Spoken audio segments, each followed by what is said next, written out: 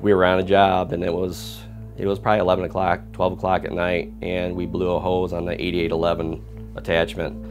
We were down and it was a big deal.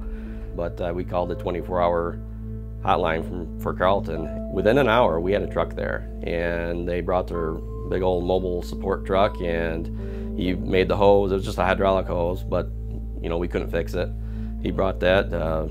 He made this hose right on his truck and filled up with Bobcat hydraulic oil, and we were running within 2 hours. It was impressive, and we finished the job that night. If something breaks in the field, we make a phone call, and they send their service trucks right out. We never have any downtime. And it's that dealer support that's very important to me. So they've showed up, brought me new equipment, used it, taken care of mine. I don't know, to be honest with you, I don't know what I'd do without them guys. You can ask all my guys in the field. Always on time, always provide you with the right equipment. If it breaks down, they're there in half an hour. I can call up there and talk to the service manager at 6 a.m. in the morning. And if he can't get somebody out to see us, we can get it on the trailer. They'll be ready and waiting for us. We give them a brief description of what's wrong, and they jump on it. Service means everything to us.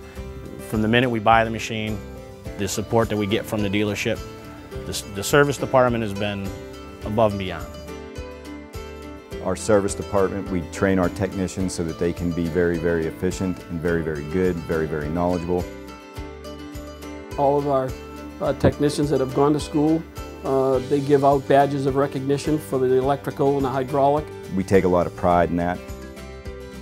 I think that's why there's an advantage to bringing the equipment to the dealership, because we have the resources to look for certain things. We'll do the multi-point inspection and provide them with that data, and so they can make a sound judgment as to if they want to repair or replace anything. If our machines aren't working, we're not working. We're not productive. My equipment makes my living. And we've got to have them in the field every day.